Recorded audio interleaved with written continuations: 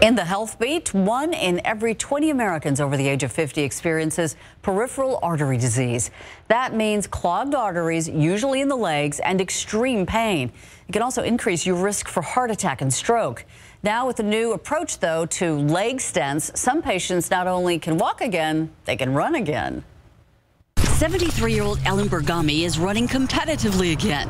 But a year ago, she experienced so much pain in her leg that she was facing amputation. I cannot tell you how much pain you are in because it's like a tourniquet on your leg shutting down and you're getting no blood. Ellen was experiencing an acute form of peripheral artery disease that was shutting down the blood flow to her right leg. After a series of failed procedures, she was still in constant pain and addicted to fentanyl. I think that she was at a point where she had so much pain in her foot that I think if she wanted if she required an amputation, she probably would have been relieved. Doctors replaced Ellen's old metal stents with fabric stents with drug-coated balloons at the ends to keep the femoral artery open.